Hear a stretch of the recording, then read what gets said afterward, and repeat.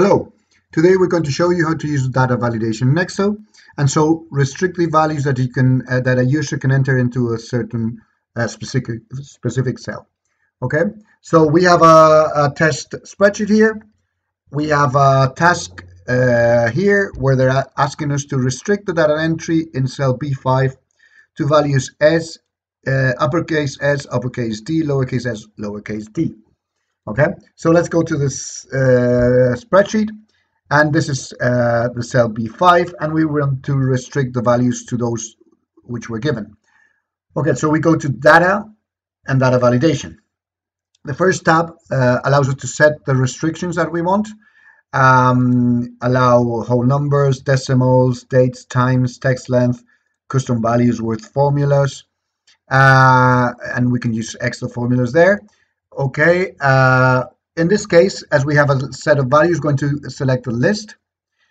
We could ignore the blanks, and we can allow the user, we can facilitate the entry using an in-cell drop-down or not.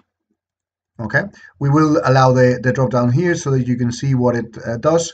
If we unmark this, then we won't get the drop-down. Okay, so we'll do it right now. And here in source, we have to either select a source from the data, from the spreadsheet, or insert the values. And if we're going to insert the values, which I'm going to do right now, the entry depends on the type of computer you have. I've got a Spanish computer, even though it's in English. So I have to separate the values with a semicolon. Normally, you can separate values in an English keyboard with the commas. Okay, so uppercase S, uppercase D, lowercase s, lowercase d. Okay, the next tab, input message, allows us to create a message for the user. So restricted values, only certain values are allowed, and then the next one.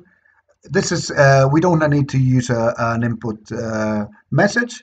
What we should always insert is an error alert, which is what happens if a non-allowed value is inserted.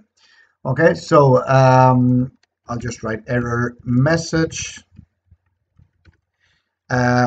Only the following values are allowed. SD. Okay, that's it. So now, if we click on the cell, we will receive the message that we entered in the second tab.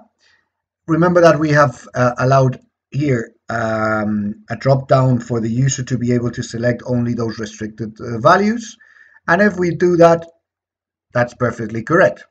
And we'll see that if we don't, if we write, for example, any other value, we will get the error message that we inserted in the third tab. Okay, so this is how to restrict the values entered in a cell in Excel using data validation.